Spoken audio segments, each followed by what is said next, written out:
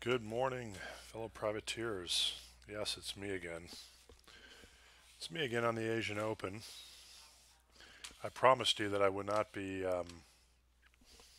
speaking to you every night, but there's stuff going on. As difficult as this market is,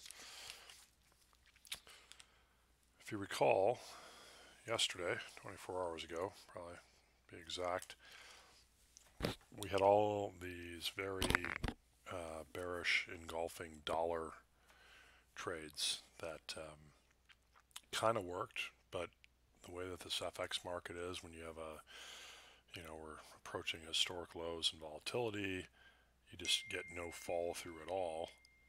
And here's a good example. We'll go through a few, but on Tuesday we had the bullish engulfing in Australian dollar, and then we had a doji followed up with a doji day. Now we have the Australian jobs numbers coming out. I suspect this thing moves 30 or 40 points either direction. But I just want to point out to you that you have to be so tactical right now in this market, because very rarely do things fall through. See another example in euro. Had the big bullish engulfing day on Tuesday, followed up by a new high, which is what we were thinking. It did get up to some fib resistance, and then failed and actually closed lower on the day. Sterling, the typical bullshit. Big up day, tons of Brexit optimism, followed by a down day. We failed up at a fib up here at 131.10. Kiwi dollar. Remember, Kiwi did not have the bullish engulfing, but it was still a very bullish bar. And then we actually had an inside bar. So Kiwi's interesting to me. Wednesday's bar is inside that big bullish bar. So I'm making a note of that, because I think you can trade either side of that in your session, and clearly we're a little bit closer to the low than the high. But if we get a break of 68.50, I think you can capture some pips there. Dollar Swissy, we're still short that, and then I see this bar. I see the outside reversal bar on Tuesday, then I see this doji, like perfect doji. Certainly less bearish dollar Swiss than I was 24 hours ago. We got down, we tested this old low here at around 80, and that's a fractal low. So we know this is like I'll just call it a cycle low. It's an important low. Although I don't really think that low is correct on TradingView. It was more like 89, but either way, we got into the 80s and then bounced. Dollar Rand had a big move up on, you can see this is a really ugly, really ugly. I think we just got the bearish engulfing day, but it popped up here on the budget and then reversed and sold off all day. And one more, Dollar Mex had a pretty good day. Made a new low for this move and then back up. So the bottom line is the dollar has recovered a bit, and when I was talking about this last night, I thought I figured we'd make new lows for the dollar today, which we did in most of these pairs. But there's just no fall through.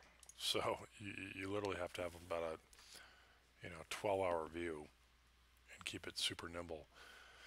Here the S&P's new high daily close, highest daily close since way back in November, it looks like, which was remember this area here.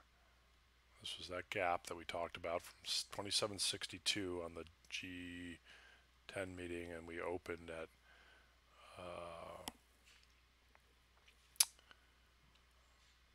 we opened up around 92, I think it was. So we got up there today. The high was 90.75. Another thing to look at is gold. Gold had a huge up day on Tuesday. and then we failed at this 1350, which is a big psychological and technical level, and then we reversed lower. So, you know, a lot of it comes down to the European PMIs. We have some inflation data and the PMI data out of Europe tomorrow, and I think that's probably the next, 50 to 100 points in the euro, depending on how those turn out. NASDAQ was interesting. So we've had an inside bar on Monday. Tuesday was a doji. Wednesday was a doji. Obviously, it's barely just started trading 38 minutes ago, so there's nothing going on. But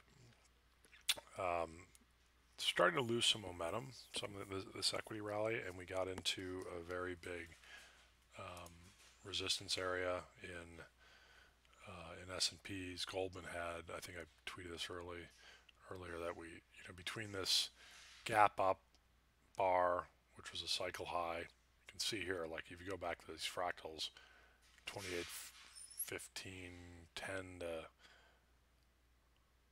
guess 10 up to 24 really. You had three, let me get my drawing tool here just so you guys can see this thing. You got this one, and this one. Massive overhead resistance here. And, we're going to be looking to sell. We scalped against the 2790, but, you see this little area here, see this top here, you call it kind of a triple top, and you got this fibbo right in here. So we're getting into an area, and with sentiment elevated, I believe it's around, I haven't run it yet, but it's got to be close to 90. The risk reward of buying high equities right now is very, very poor. So anyhow, just to summarize, equities starting to lose momentum, playing it from the short side up here, been patiently waiting like kind of the last 50 handles in the S&Ps. And then as far as the dollar goes, not nearly as bearish as we were 24 hours ago. And I would pay close attention to this European data that's coming out on in the morning. Anyhow, I'll leave it at that. Good luck, and we will speak to you on the European Open. All the best. Cheers.